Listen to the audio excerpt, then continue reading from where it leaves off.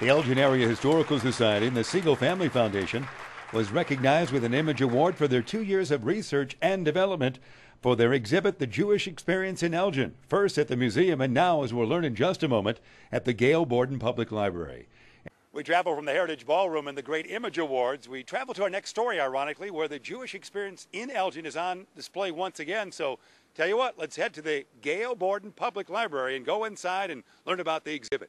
This is the Jewish experience in Elgin, and it's a wonderful display that opened at the Historical Society just across the street in last fall, and it has had a tremendous response here in Elgin. In fact, we've had numerous people stop by and visit this display, and also people from out of town. I just this morning was opening up an email from a University of Penn staff member saying that he had been in Buffalo Grove, came over to visit the library just to see, because he likes libraries, to check out the Gail Borden Public Library, see how we're doing. Walked into this display, saw some of his ancestors here, and was just delighted with the library, and especially delighted with this exhibit.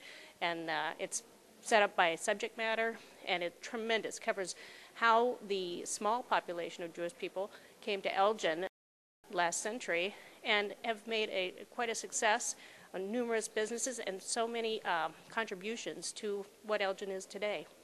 And so much contribution from the city of Elgin. You mentioned the Historical Society, and on your board, Mike Alf, but also Bill Briska, a lot of Elgin historians working on this. Oh, definitely. This is an Elgin story. This is how a small group of people came here and made a tremendous contribution, and it took people from Elgin today that were making it a success. I mean, this is a brand new exhibit created last year, and we're just delighted to have it here for everyone to enjoy. We've got a picture of Fountain Square from 1875 showing some of the, what the community looked like and one of the retail establishments looked like here in Elgin, and people can visit that site today and just see the tremendous differences. We've got the old synagogue church buildings and how that's changed through the years. Kosher cooking. This covers a number of different elements of what the Jewish culture did and how it grew in the Elgin community. Bobby Rosengarten, the musical genius who just passed away, very much a staple at the Dick Cavett Show. Many people don't know that he was from Elgin.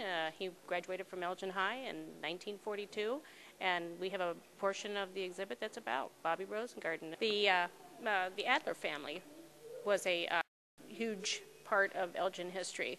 The Adler family of Sears fame and of Adler Planetarium fame, they started out here in Elgin and later went on to contribute a number of different places, musically as well. And so we're happy to have, they are mentioned a number of places in this exhibit. I hope people will also stop by our plasma screen and watch the very interesting way this exhibit was erected. Mary Hill, Liz Marston, Lucy Elliott, Bill Briska, and a number of different people worked a few days to put this up, and it was just an interesting process. And you can watch it here. It was like building a tent and even more. And you will be surprised at the supporting role that cat litter played at making this exhibit stand up straight. Adjacent to this exhibit, a private collection of notes and letters of American composer Aaron Copland will be on display. Copland wrote the musical scores for such legendary movies as Of Mice and Men and Of Our Town. The exhibit is made possible through the library, the Elgin Symphony Orchestra, and Randall Swingham, who studied the letters and interviewed Claire Rosenstein, the friend of Aaron Copland, who supplied these letters. The exhibit will run now through May 15th in conjunction with the Elgin Symphony Orchestra's festival, Aaron Copland, American Icon.